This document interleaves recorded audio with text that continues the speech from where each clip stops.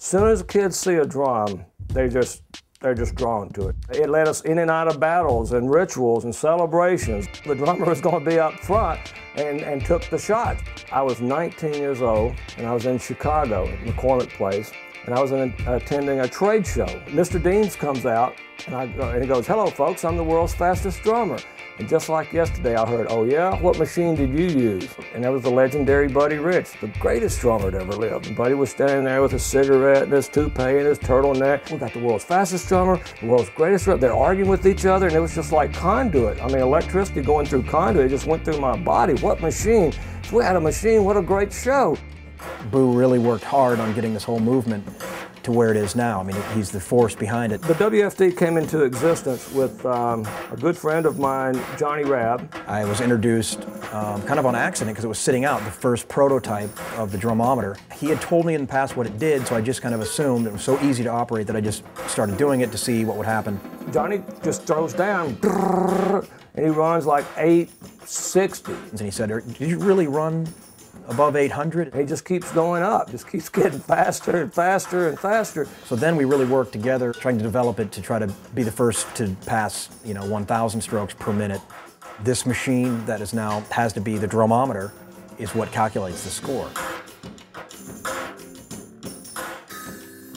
It's got a piezo trigger, so you've got a surface, a pad or drum head. This trigger either goes on top, and now in modern times we've got them underneath the head. You've got a cable that comes out and goes into a box, the drumometer. And every time you hit the pad or the head, that counts as a stroke. Now, over the years there's been big events for it out in LA, and we are continuing to just get this whole movement going. First time I met Boo, I had no clue who he was. He came up, started talking to me. I really wasn't expecting this kind of Amish-looking guy, big spectacles and long beard. Matt Smith showed great signs of being a winner, and finally came and participated at a couple of WFDs and won, then came to the World Finals and won that, and so he just worked his way up from the bedroom right straight up to being a world champion. That's what I'm basically known as, Matt Smith, world's fastest drummer. It's a rare opportunity, to be like a world record holder, when you're like 16 or something. It's a good stepping stone, and it really gets a lot of other kids out there interested in like playing fundamentals. The shorter you can cut that stop point, the faster that stick's going to move.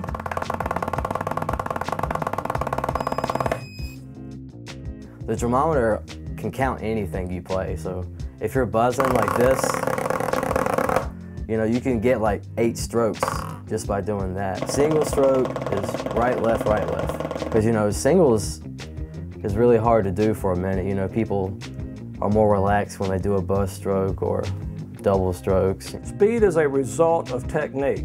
So a bullet just doesn't suddenly speed through the air. It has to be mechanically and technically propelled by some means. So everyone gets hung up on the art form versus speed, and they miss the fact that all the drumometer does is going to gauge your technique.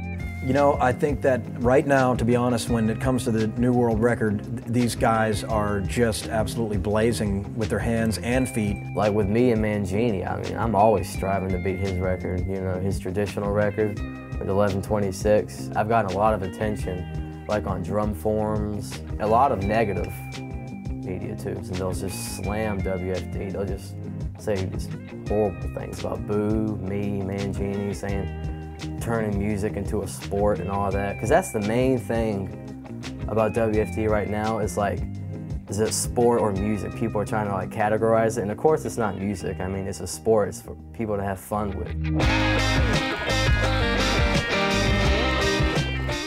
Boo's just kept it still grassroots, but it's really grown larger than you can imagine.